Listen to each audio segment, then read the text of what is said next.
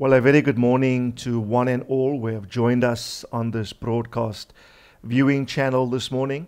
It's a great pleasure to have you join us as we engage in the word of the Lord for our hearts this morning. My name is Randolph Barnwell, and I'm the Senior Minister of Gate Ministries, Durban Central.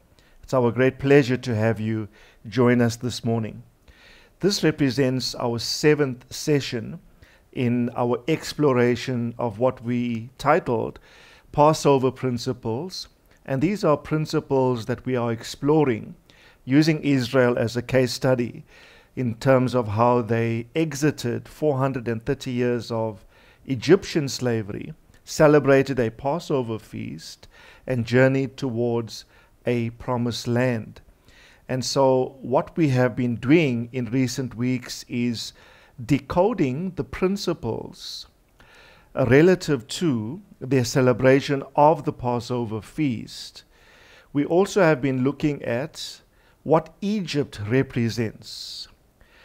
Symbolically, what was the nation of Israel coming out of? What was God releasing them from? And we have explored various principles in reference to the nature of Egypt and sought to isolate a contemporary counterpart to those principles.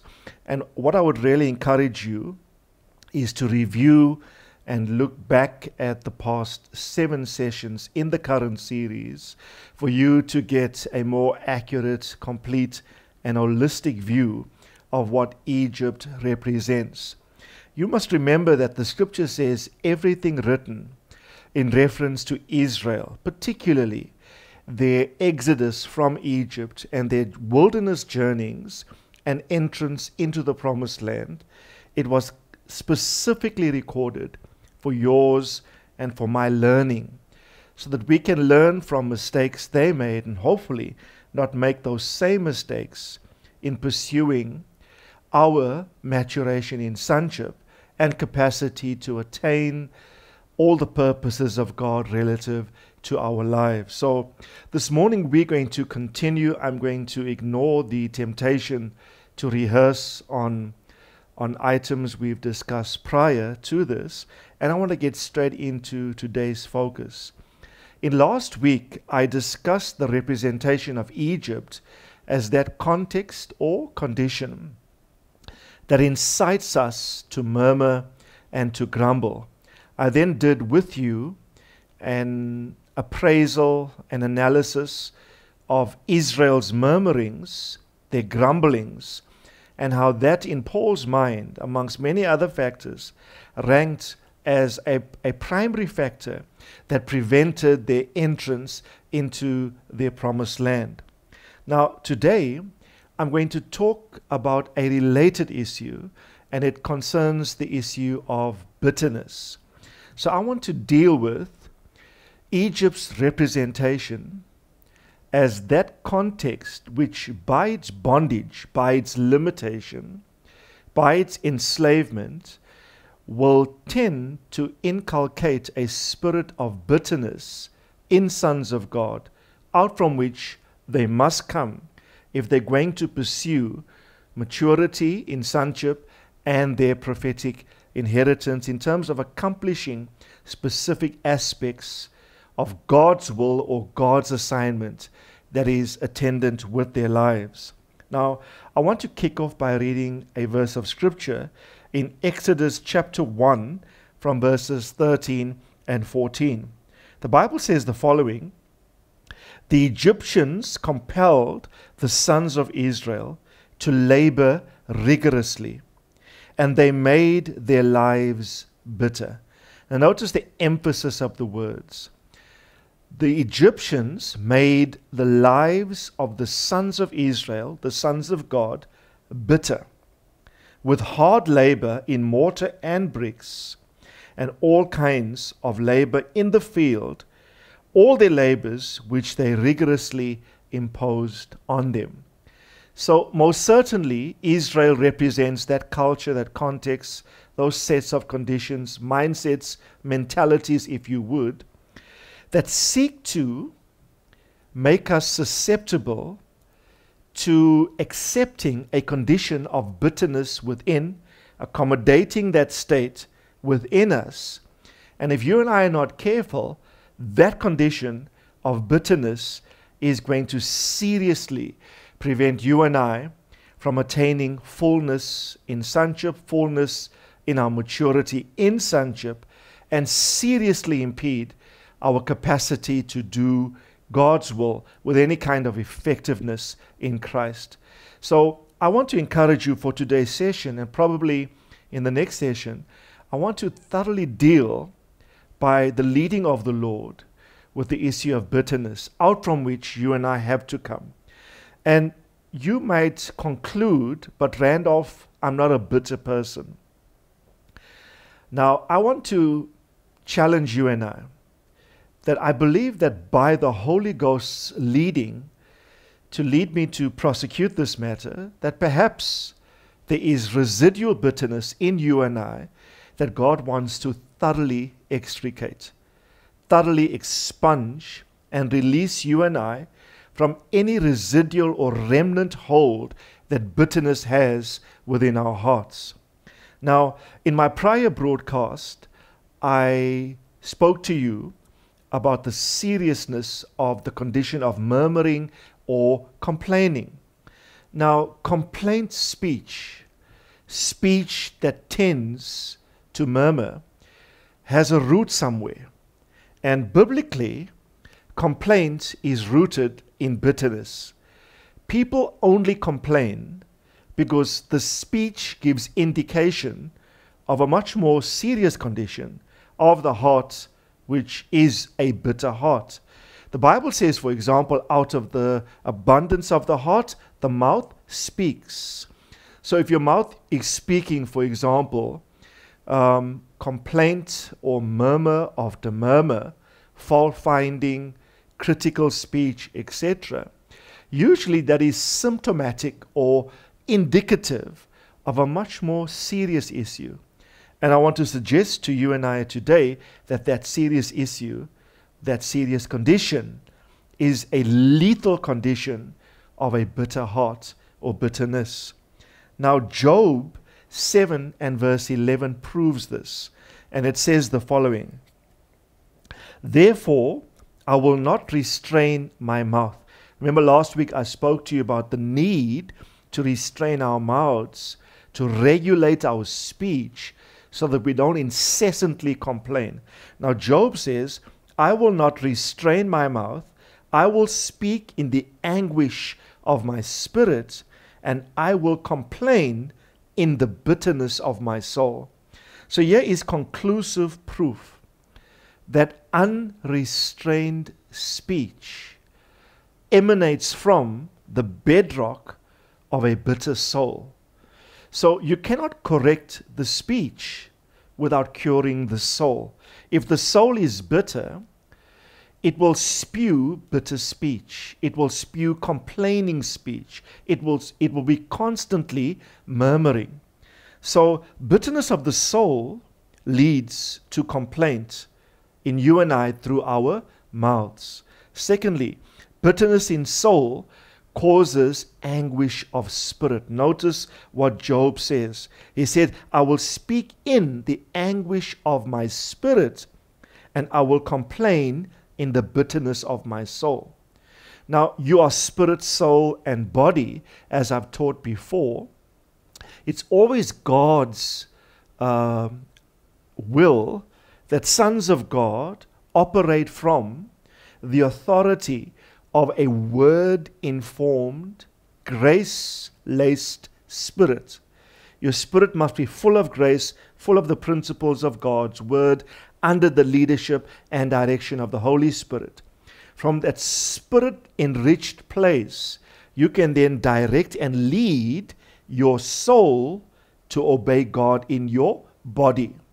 But now when your soul, for example, is perplexed by bitterness, what bitterness, unchecked bitterness in the soul does, it starts to rival the place, the God-ordained place of your spirit to lead your life, to direct your body in obedience to the Lord.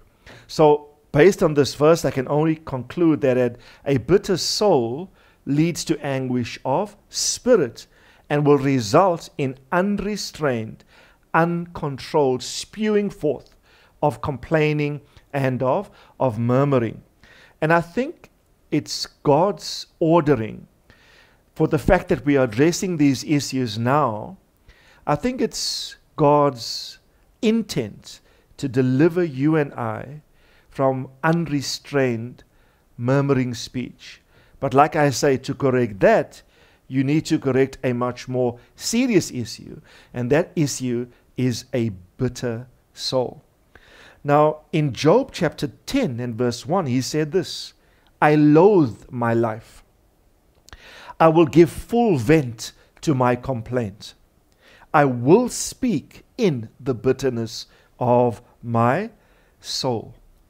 So, complaint that is not cured seeks to vent itself. Notice his wording. He said, I will give full vent to my complaint. So, full vent literally means undisciplined, unrestrained, venting forth of the dissatisfaction, discontentment of a bitter soul. And secondly, I wrote in my notes, complaint is simply an expression of a bitter heart. And then thirdly, complaint is a sign of bitterness.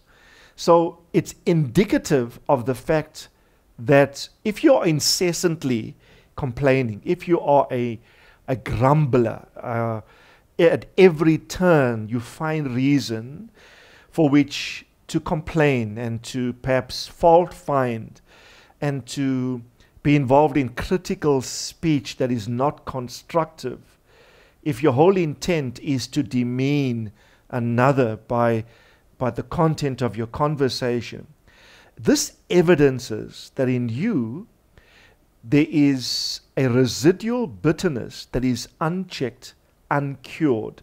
So if you cure the bitterness of the soul, you can cure the content of the speech.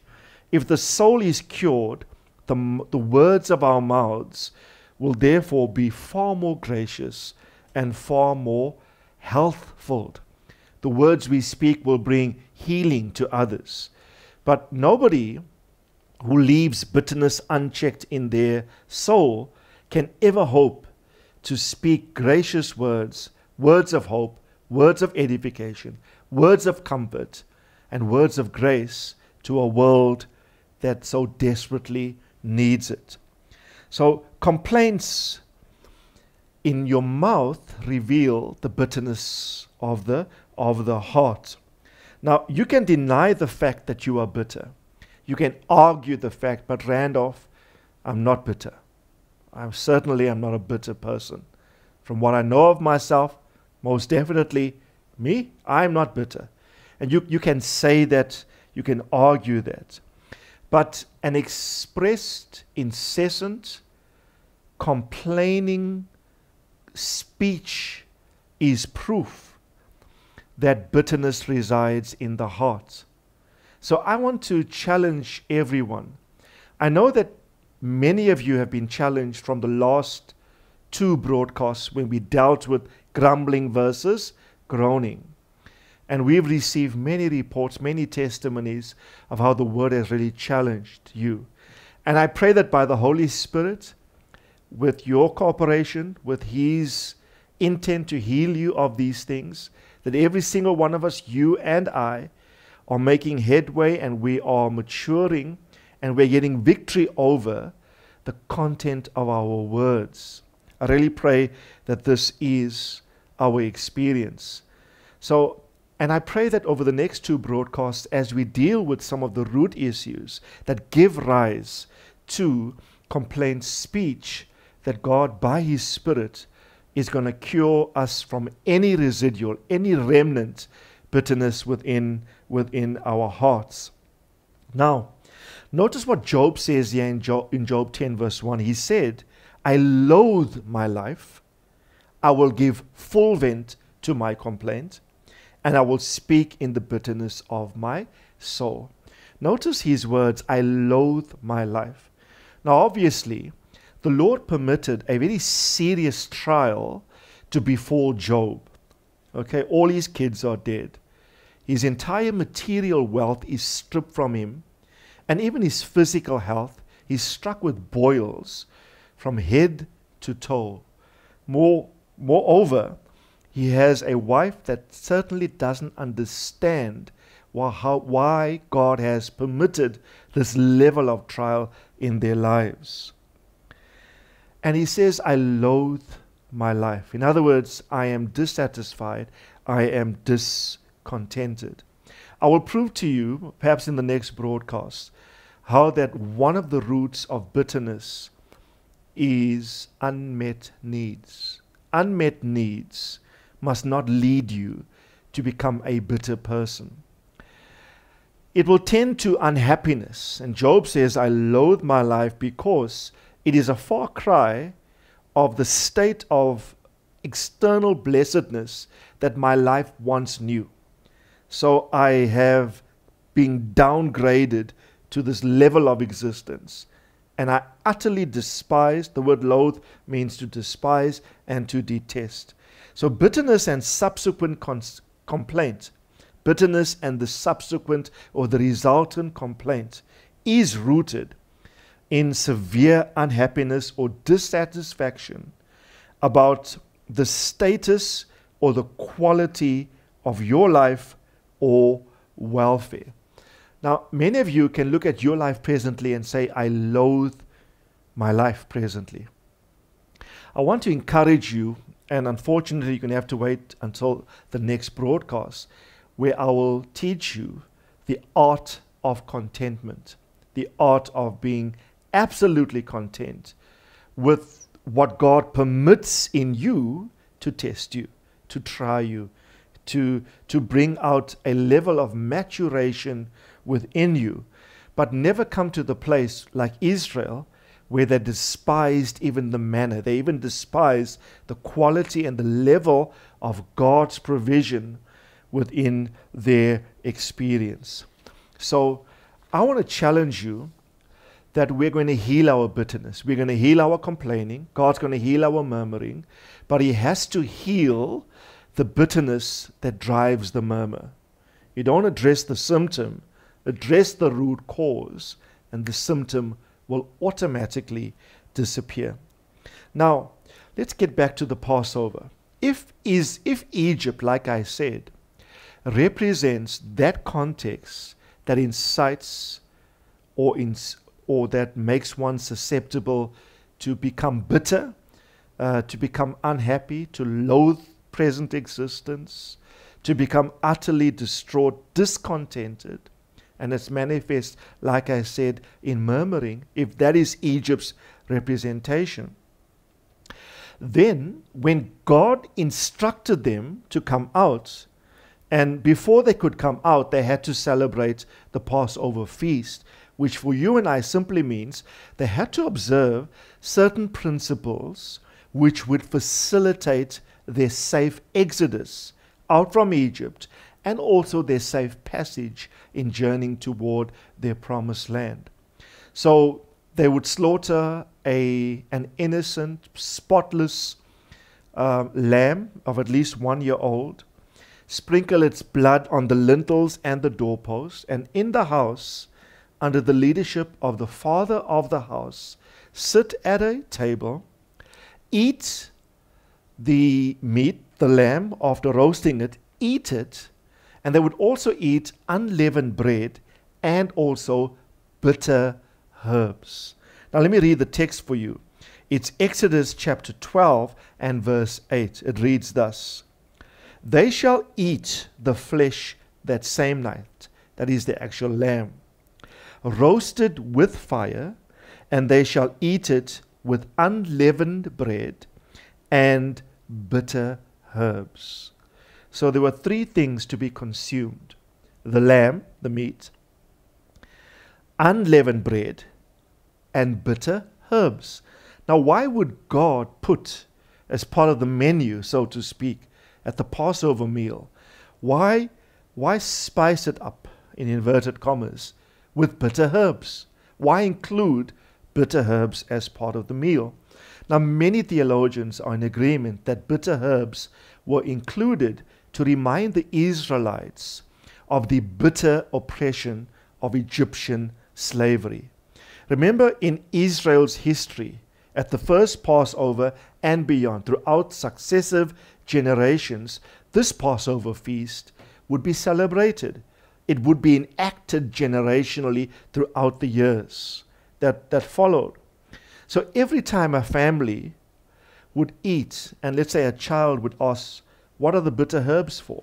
The father would then say, this was the bitterness, a reminder of the bitterness instilled in the nation in 430 years of Egyptian slavery. But the bitter herbs, although you might argue, but then why internalize it in a meal? Why take something bitter and internalize it in a meal? You see, the bitter herbs were not eaten alone. They were consumed along with unleavened bread and the lamb. Right? Unleavened bread and the lamb. And both the principles represented by the unleavened bread and the lamb was precisely to arrest the effect of bitterness indicated symbolically by the bitter herbs. So what does the lamb represent, and what does unleavened bread represent? Now, bread, as you know, is a specific reference to God's word. Man will not live by bread alone, Matthew 4:4, Luke 4:4, but by every word that comes from God's mouth. So bread in the meal is a definite reference to doctrine, to the word of God.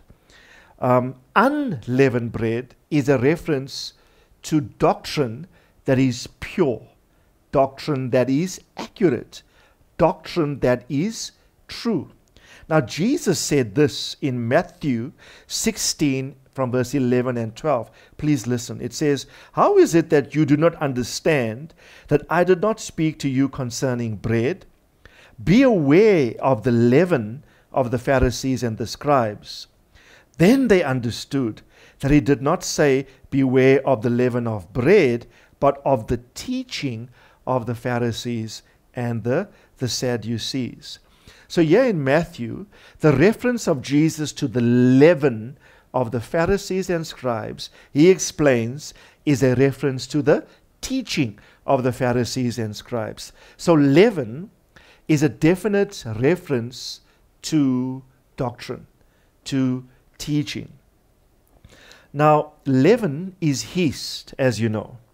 And yeast basically is a little bit of sourdough, small little piece of yeast or sourdough that is put in the bigger batch of dough when bakers bake bread, for example. So the small sour yeast put in the larger batch. And what happens is that yeast insidiously, secretly penetrates the entirety of the dough. Okay? So, for example, you will find verses like Galatians 5:9, which says, "A little leaven leavens the whole lump of the dough." And this is a very famous theological saying, a little leaven leavens the lump. So what is small in terms of its size is not small in terms of its impact. A little leaven can leaven a lump. A little bit of yeast, sourdough, in a batch of large dough insidiously works its way throughout the larger batch. Now, Jesus said, beware of the leaven of the Pharisees and the teaching or the doctrine of the Pharisees and scribes. At the Passover feast, they ate unleavened bread. In other words, bread with no yeast, bread with no contaminant, bread with no virus in its system, bread with no inaccuracy, bread or truth or doctrine founded upon the accuracy of God's word. And I believe This would be a reference to pure apostolic doctrine. Later on in the series, I will deal with 5 or 6 expressions of what the scripture calls leaven.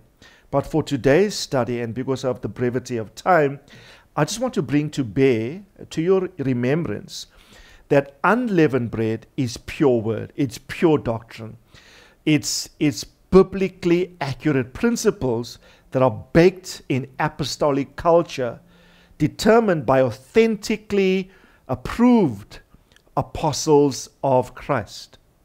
The lamb then that is eaten would represent Christ.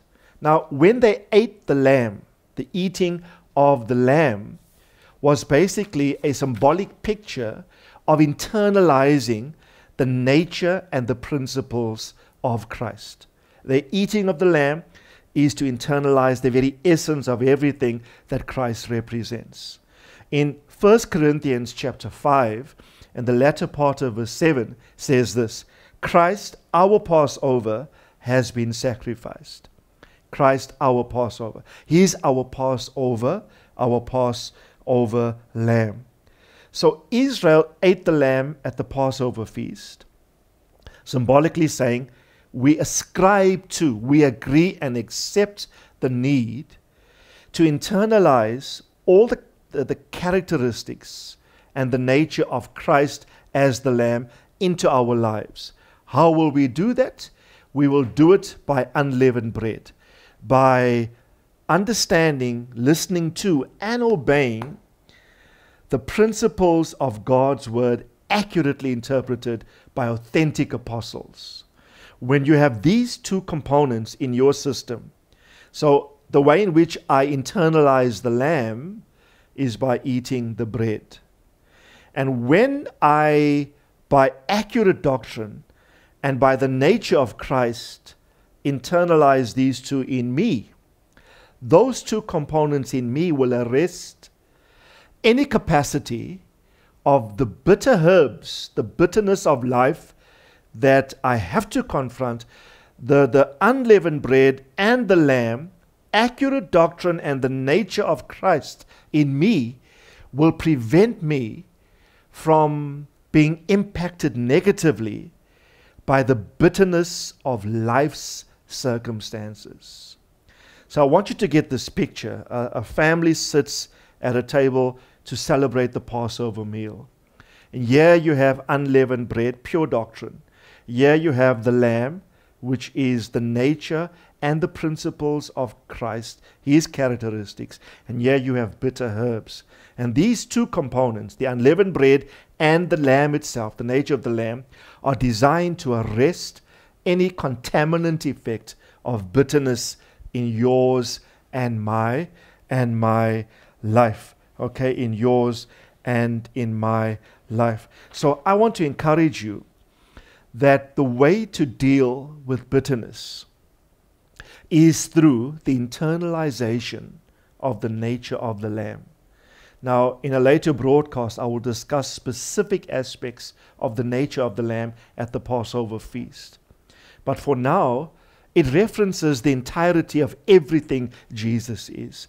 Whatever he is like, you must become. As he is, so are we in this present world. And I will prove to you in a second that Jesus said, I am the way, the truth, and the life. No man comes to the Father except by me. When he said, I am the way, he's not just saying I'm the pathway to the Father. He's not just saying I'm the access point to the Father. All these things are true.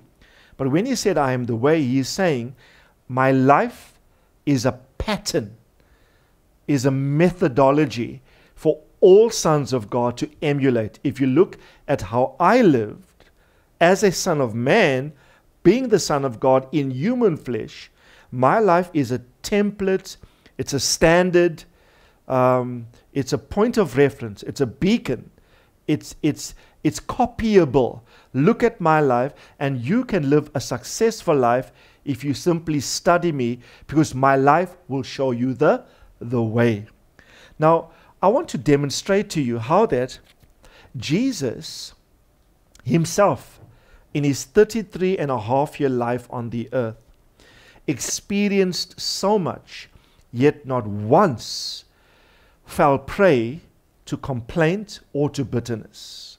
And yet he had so much reason to be bitter, and yet he did not fall prey to it.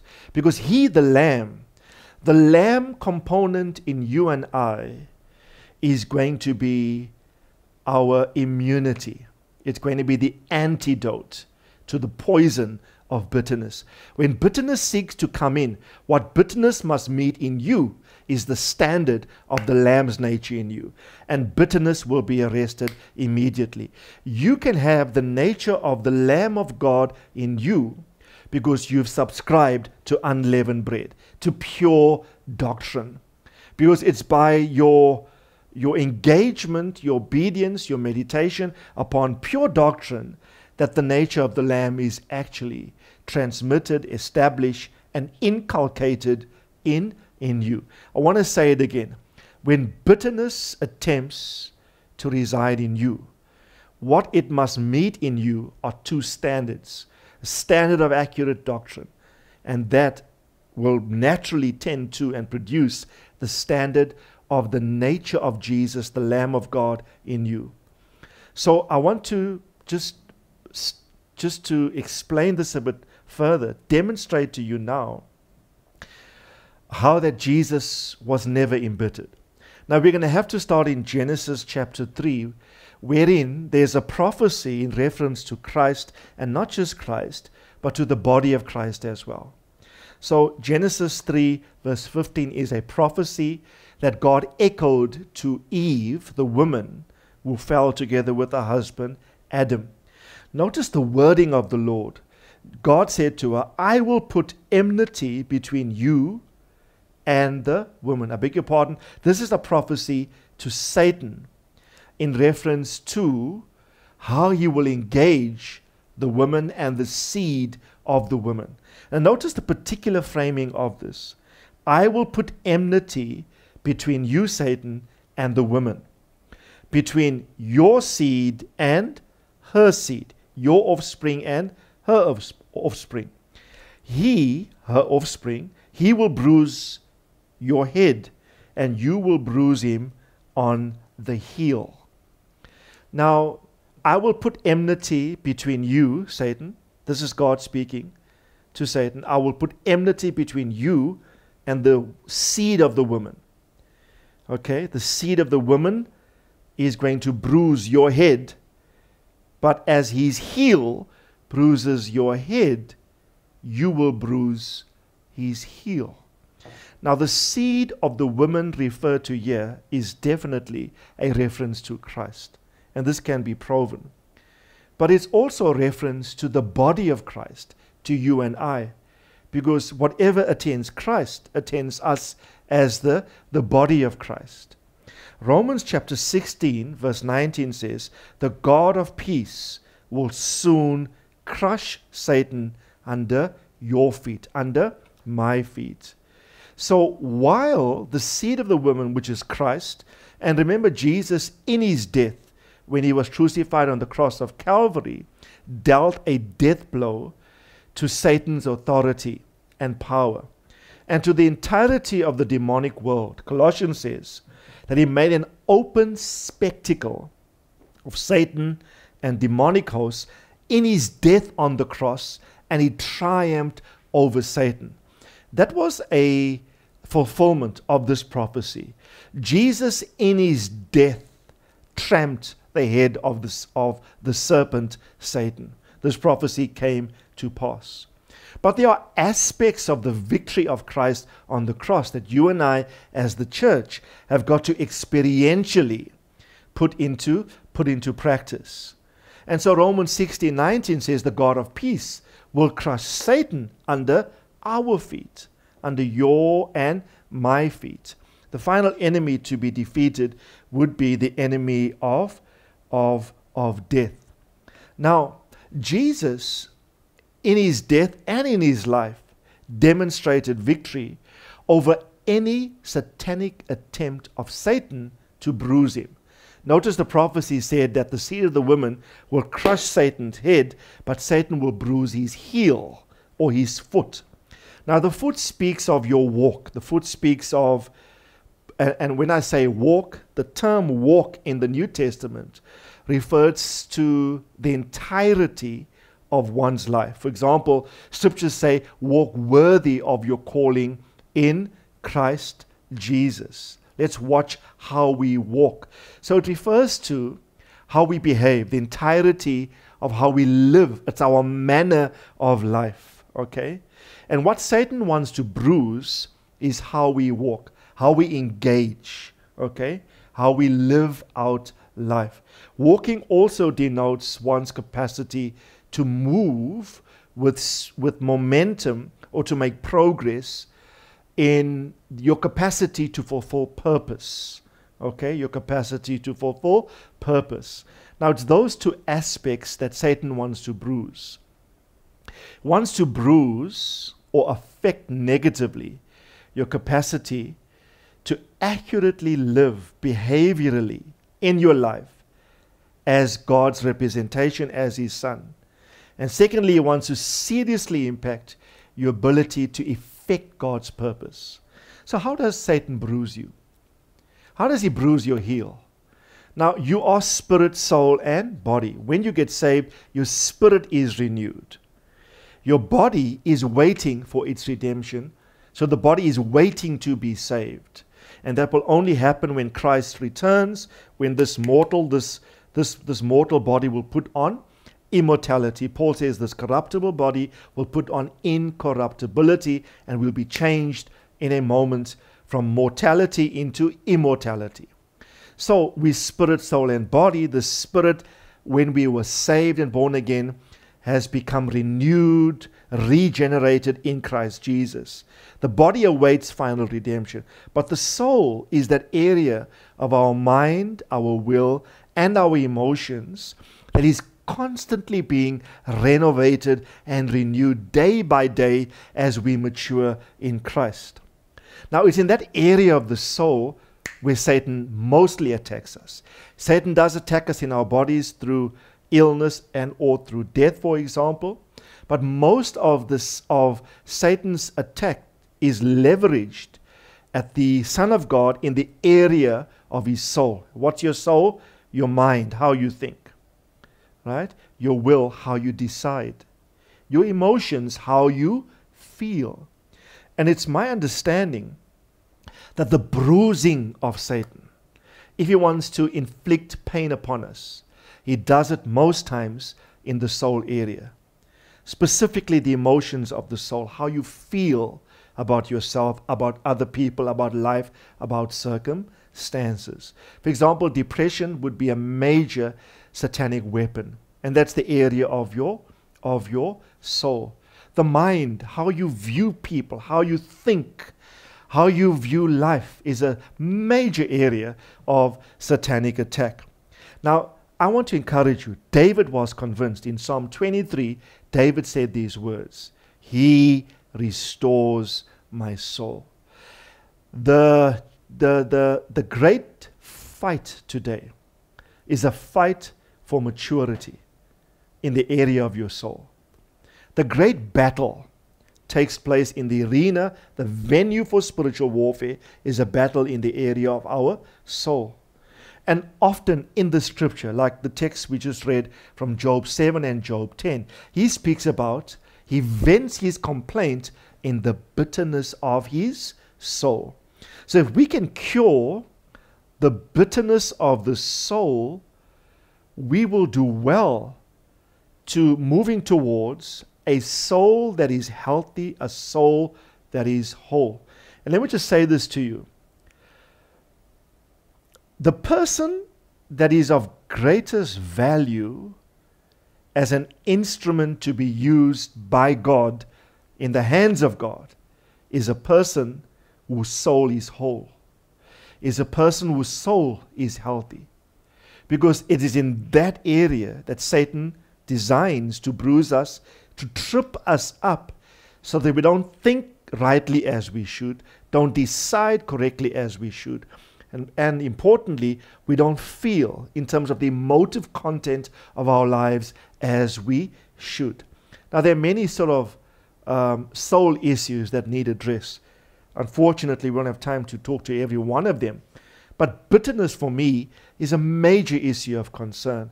I think bitterness is like the seedbed that spawns and gives rise to a whole lot of other soul issues that need to be healed. For example,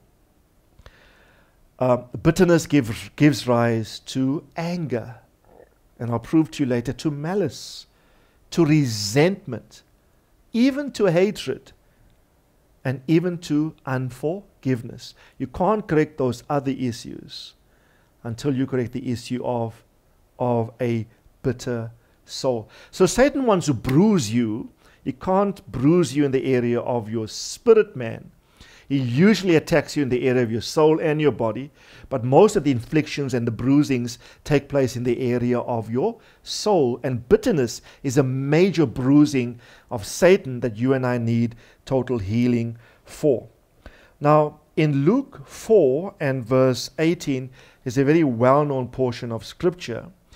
And Jesus said there that the Spirit of the Lord is upon him, because he, the Spirit, has anointed Jesus to preach the gospel, to set at liberty those that are bruised. It says a couple of other things, to proclaim the acceptable year of the Lord, etc. But one of the things for which the Holy Spirit anointed Jesus for, the Bible specifically says, is to set at liberty those that are bruised. Now, notice the framing. It's not to heal the bruised, it's to set the bruised free. It's to set at liberty those that are bruised. Now, this obviously causes us to conclude then that a bruised person in the area of their soul is bound. Because Jesus said that you need to be set free. And yes, you need to be healed, but you need to be set free, because so long as you entertain bitterness, for example, or any other aspect of an area where your soul is bruised or hurt, in that area not only are you unhealed, but you are not free too. And so Jesus said, I haven't come to heal the bruised. I've actually come to set the bruised at liberty. And later on, I'll prove to you how that if you entertain bitterness, you entertain captivity. That is why Egypt is so symptomatic and representative of bitterness, because Egypt incarcerated Israel, and bitterness keeps presently today sons of God locked up, confined, and you cannot explore what you know God is leading you into. You cannot start to climb the rungs of maturity in Christ-like character, because this thing in your soul always seems to draw you back. And let me just say this, the passage of time does not heal this kind of illness. I call it an illness because it is so. Time does not heal bitterness. It's going to take an anointing from the Holy Spirit. Jesus said, the Spirit is upon me. And the text in Isaiah says, it's the anointing that breaks the yoke of any kind of bondage. And I want to encourage you as you listen, even as you listen, the Holy Spirit is breaking any residual bitterness in you. Even historically from your past, there might be issues you've just swept to the back area of your mind, and you've sectionalized, no entry. I will not deal with that now. And you think by non-confronting it, that time will heal it. I'm here to declare to you that because you are listening to this broadcast, that God, by the power of His Spirit, is putting His spotlight on areas of your and my life that we need to focus on. Again, I challenge everyone listening, the entirety of the church that I'm responsible for, and any other viewer, that because you've tuned in, I dare to say by the power of the Holy Spirit, that God is saying to you, there are some areas that you might not be aware of, where there might be residual bitterness in you that God, desires to heal. And I know that God is going to heal this. You're going to get over this. You're going to become a bitter-free person. Okay? You're going to become bitterless, not bitterful. And you're going to, from the position of being free from this, because Jesus said he came to set the bruised free, to set at liberty those that are bruised. And let me just read to you a verse from Isaiah 42, from verses 1 to 3. This is a prophecy in reference to the Lord Jesus. And I need to read this to indicate to you the posture of Jesus right now to you and I. It says in verse 1 of Isaiah 42, "Behold my servant," and my servant here is Christ Jesus that's being referred to. "Behold my servant whom I uphold, my chosen one in whom my soul delights. I have put my spirit upon him, and he will bring forth justice to the nations. He will not cry out, nor raise his voice, nor make his voice heard in the street. A bruised reed he will not break, and a dimly burning wick he will not extinguish. He will faithfully bring forth justice." Now, it says here, a bruised stick or reed, Christ will not break. If you're feeling bruised, and let me just speak to, while we are addressing bitterness specifically in this broadcast, you might be sitting there with a whole range of other emotional hurts in your life that may or may not be related to bitterness. You might be angry or resentful at some persons for whatever reason. And you might be feeling vulnerable in the area of your soul. You say to me, "Randolph, there's a bruising there that God by the Holy Spirit is bringing to my remembrance now." I say to you, you will not be broken. You will not be a victim of Satan's bruising. Because the Lord says to you through his word that a bruised reed, which is you, he will not break.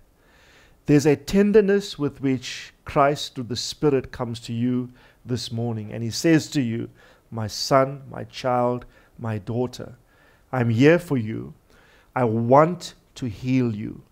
I'm putting my spotlight on certain things because I want you totally free from the prison that you've allowed to be constructed for your soul, such that you cannot fully engage my promises, my person, or my purposes for your life." And let me demonstrate to you how eligible the Lord Jesus is in delivering you from this. I said to you, he is the Lamb that you must internalize in your system. I said to you that he said, "I am the way. Look at my life and see how I did it."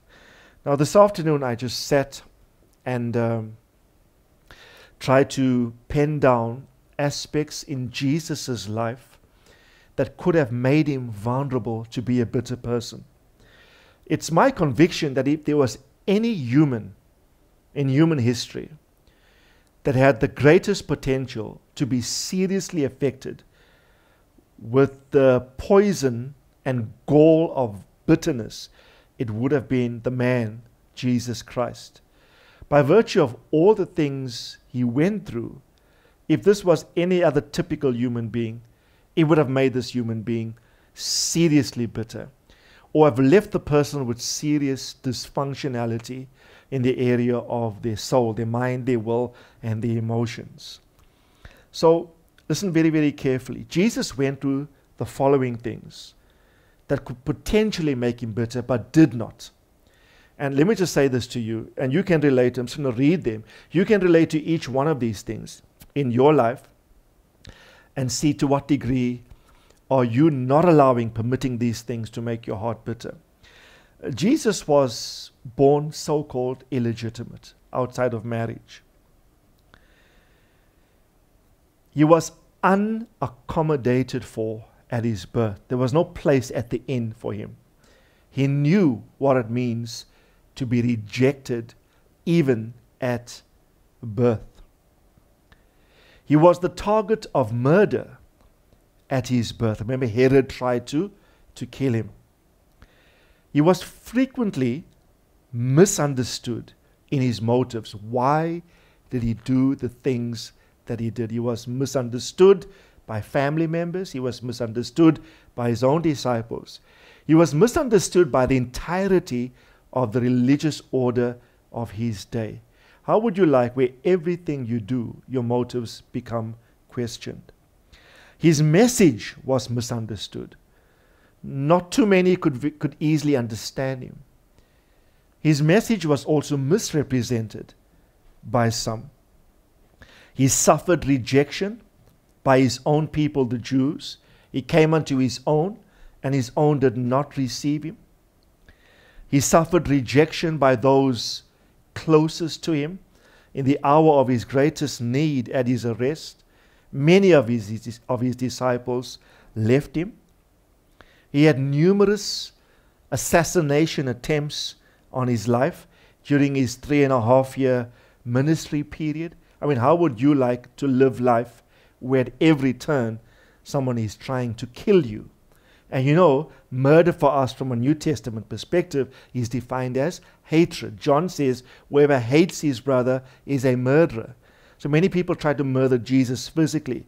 But now for you and I today, how would you like to live life where most people hate you? And this might be a revelation for some of you. Not everybody likes you. There are some people literally that hate you, that want to see you fail, want to see your demise. Jesus knew how to live life in a context where people literally hate him and want to kill him. Jesus often expressed dissatisfaction at the fact that his disciples were slow to learn and to apply his teachings in their lives. He would say words like, how long must I be with you, O you of little faith? He had expectations on them by certain periods of their time, by virtue of how long they journeyed with him, that they would be at certain levels of maturation. And sometimes they just disappointed the Lord too often. He knew how to deal with these kinds of things. He never allowed any of these things I'm mentioning to embitter him. Okay? Also, Jesus had a mass exodus of people that left him as followers. After he fed the 5,000, which was literally about 15,000 people in total, because 5,000 not counting women and children, the Bible says they all followed him for the bread and the fish. And Jesus makes one doctrinal statement, that unless a man eats my flesh, drinks my blood, he has no part of me. And the Bible says they couldn't understand the statement, and they left him. And he was only left with the 12. In one day, Jesus lost about 15,000 followers. I mean, how would you like to lose your 15,000 followers on Instagram? Or how would you, if you're administrating a WhatsApp group, 15,000 leave the WhatsApp chat in one go? Jesus knew what the feeling it was when people leave because they fail to see as he sees, fail to understand as he understands, fail to apprise the principles that he has. Just in jest, I wrote in my notes here, Jesus had a mass exodus of people from following him. In 1 minute, 5,000 plus people left Jesus's fish and bread WhatsApp group just because he said something doctrinally that was too hard for his followers to accept, assimilate, and apply. Do you remember also the rich young ruler left him when Jesus presented how he should sell all he has and give to the poor? The Bible says, and the rich young ruler left him. What Mark says, and Jesus loved him, but let him go. Jesus knew how not to let the disappointment of someone not meeting his expectations. You have expectations of people. And when they don't meet those expectations, you sometimes get hurt and allow potential bitterness to creep in. Jesus knew how to master this. Jesus knew how to let people go, but still love them. Not let people go and hate them.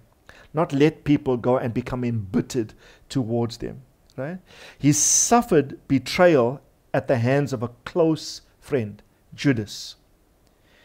His value, he was devalued as a person, only sold for 30 pieces of silver, the betrayal price of a common thief.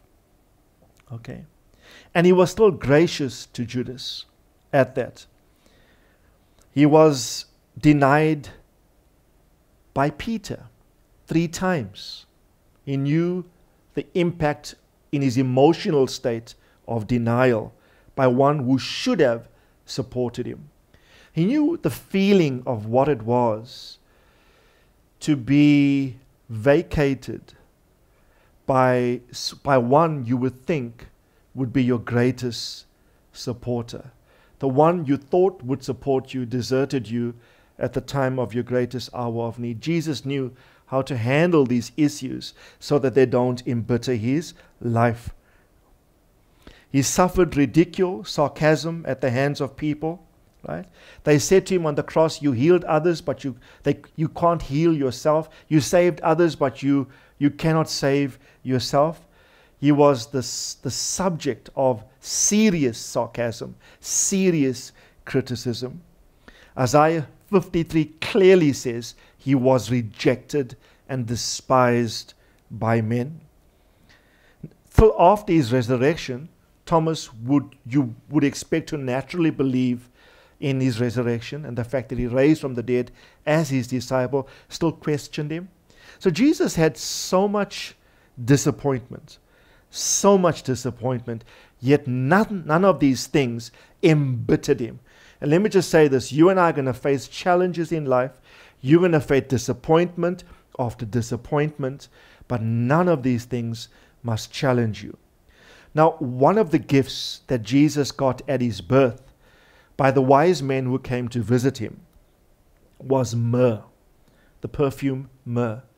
It has a bitter taste, and myrrh is a symbolic indication of bitterness.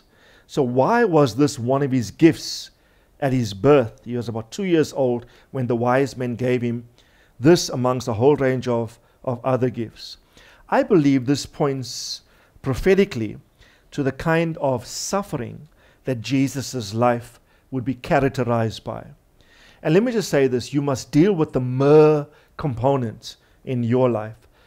That God would sometimes permit bitter herbs, bitter circumstances, even bitter people, and life issues to potentially embitter you. And I will teach later on how this is a necessary path of your overcoming as a son of God. Now, before his crucifixion, Jesus was offered sour vinegar and mixed with gall.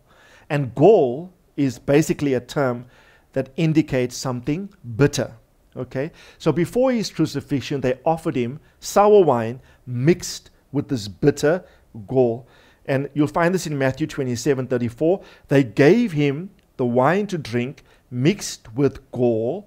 After tasting it, he was unwilling to drink it. After tasting it, was unwilling to drink it. You'll find a prophecy related to this. I won't read it because of time, in Psalm 69 from verses 22 to 21. Now, Jesus rejected sour wine mixed with bitter gall. It was often given to those who were assigned to be crucified by death. And this was a kind of sedative to help those being crucified deal with the awful pain of a Roman crucifixion. Okay? So Jesus refused it. Jesus refused to numb his body, but he chose to fully engage the pain of the cross. So it's a prophetic sign that he was unwilling to internalize something bitter because he was unwilling to let what his Father would permit him to suffer to embitter him. Okay? To embitter him.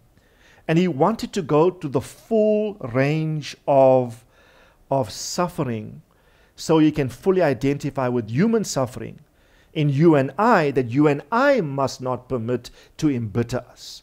So what you experience must embitter embitter you. What you suffer, either as a child or through your life growing up as an adult, later on in life, etc., because life is fraught with circumstances that could potentially bruise you at Satan's hands, but you must never allow the circumstances of life to embitter you. Now, strangely enough, in Exodus 30, myrrh was one of the 5 ingredients of the anointing oil. One of the 5 ingredients of the anointing oil. And I will explain this more in the next broadcast. But I found it interesting that part of your anointing in the Holy Ghost will develop from your capacity to deal with severe trials that are designed by Satan to embitter you. It's through the piercings of your sufferings that God's anointing flows efficaciously and powerfully in and through your life. Now, in closing, I just want to encourage you that because God has raised this issue, God wants to heal you of your bitterness. God wants to heal you of any kind of residual or remnants bitterness in your and my heart. And I want you in the next few days to seriously bring this matter to the Lord in prayer. In my next broadcast, which is on Wednesday, I will take this matter further. And I want to challenge you that the things that God has permitted to afflict you were not designed to embitter you. It was the intention of Satan to allow those things to embitter you. But from God's vantage point, they were designed to empower you and to increase the levels of your anointing and the grace content within you. And I will demonstrate this to you in the coming broadcast. But I want to encourage you to just read together with me Isaiah 53 as we close, from verses 3 to 7. And then simultaneously, I want to encourage you to prepare your communion emblems, your communion symbols of the wine and the bread, because these represent the body and the blood of our Lord Jesus Christ, and He who knew no bitterness. As we celebrate communion, I believe there's power and there's grace transmission in the act of celebrating the Lord's table.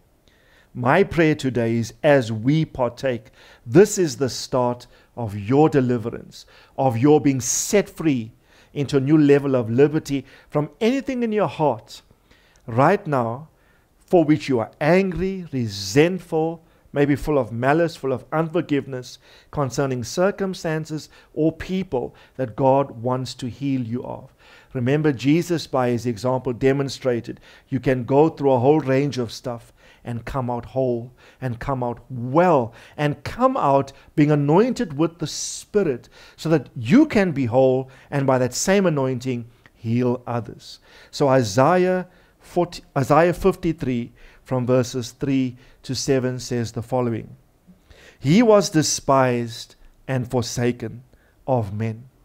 This is the Lord Jesus. He was rejected, He was despised or forsaken of men, a man of sorrows and acquainted with grief. Jesus knows and knew what grief is. And like one from whom men hid their face. Verse 4, He was despised and we did not esteem Him. Surely our griefs He bore, and our sorrows He carried away. He carried your sorrow. He carried your grief. He carried your bitterness. Yet we ourselves esteemed Him stricken, smitten of God, and afflicted. But He was pierced, His blood, He was pierced through for our transgression. He was crushed. He was bruised for your iniquity. The chastening of our well-being fell on him. And by his scourging, or by his wounds, we are healed. And he died to heal not just our bodies. He died to heal the brokenness, the heartache, the bitterness, even in our souls. All of us, like sheep, have gone astray. Each of us has turned to his own way. But the Lord has caused the iniquity of us all to be on him. He was oppressed and he was afflicted, yet he did not open his mouth. But like a lamb that is led to the slaughter, he was led. All like sheep that is silent before its shearers, so he did not open his mouth. He was bruised, he was wounded, he took on your sorrow, so that you do not have to be bruised, so that you do not have to suffer long protracted sorrow and hurt within your heart. He took in his death on the cross, in his body, your and my sin. And in the cross, there's not only forgiveness of sin. In the cross, there is great healing for the bruising of your soul and yours and my bitterness. Would you bow your heads in a word of prayer with me? As you bow, there's a verse in Proverbs 14 verse 10a which says, only the heart knows its own bitterness. Again, I want to challenge the entire church. Don't sit there and say, I'm not bitter. Because this scripture says, Proverbs 14:10, only the heart knows. You know, we can pretend and appear to be whole, happy. We can appear that we have it all together when men look at us. Because many are so good at facading or presenting a facade. I'm bringing my life before God, and I'm saying to my Father, let this today be the start of a cleanup in my soul. Any residual trace of Egyptian bitterness that's been inflicted in my life through disappointments of circumstances, disappointments of people, or trials and afflictions that God has permitted. Instead of the trial making you bitter, it must make you better. And I say to you that as we celebrate communion, that in the remembrance of Christ and what he done for you and I on the cross, that in the partaking of these emblems, great grace will be imparted to you and I today in the name of the Lord Jesus. Let's pray together. Father, I just want to thank you for this word. I bring my life, I bring my family's life, I bring the church and everyone represent and all those viewing today before you. We humbly present our souls to you. God, if there's any trace of bitterness, I ask supernaturally, by the anointing of your Holy Spirit, heal us. Right now, Holy Spirit, I ask that you would go and touch people in their hearts and heal the bruising of Satan, where he is inflicted bitterness, where there's anger with people, where there's unforgiveness. May we just release them and forgive now in the name of the Lord Jesus. Where there's animosity, where there's malice or malicious intent to another, please, Father, forgive us. Where there's hatred, where there's always a misunderstanding of another's intentions, motives, forgive us. Heal any kind of expression of bitterness within us, Father, right now, in the name of the Lord Jesus. We know that you will not only heal us, you will set us free. And Father, I speak liberty to everyone that is listening. I ask, even in the current global crisis, that we will emerge from this whole people, We pray the prayer of David, restore our souls. Help us to have a whole, healthy soul. Our mindsets, the content of our emotions, totally free, totally at liberty, totally free to explore all of your principles, your person, your promises, your purposes in our lives. So I declare wholeness, I declare healing, I declare wellness to the church.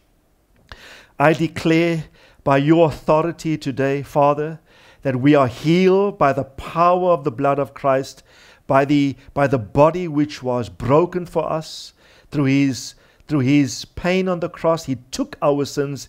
He was wounded for our transgressions. He was bruised for our iniquities. By your stripes we are healed, body, soul, and spirit today. I affirm this for myself and for the entirety of our viewership today.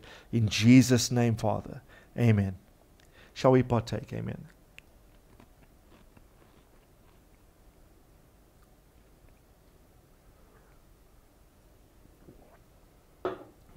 Amen.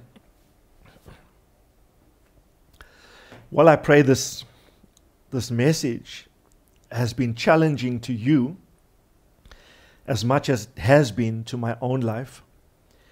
I'm committing to never allow my soul to ever be embittered. And I want to encourage you, you can live a bitter-proof life. And I would like to encourage you to join me again on Wednesday. The video will be released from about 8 a.m. and you can watch it at any time in the course of the day on Wednesday. I want to encourage you to track this theme with me. Remember what we are doing. We are leaving Egypt. And the bitter herbs in the meal of the Passover remind us that while we will face difficult people, difficult circumstances, that none of these things must cause us to entertain bitterness within our hearts, but to be totally free from this so that we can explore the will of the Lord for our lives more powerfully. The Lord bless you, the Lord keep you, the Lord cause his face to shine upon you, and may the Lord give you his peace. Bye-bye. God bless you. Amen. He is faithful. My God is faithful. Everything he has said, he will do. He is faithful. My God is faithful.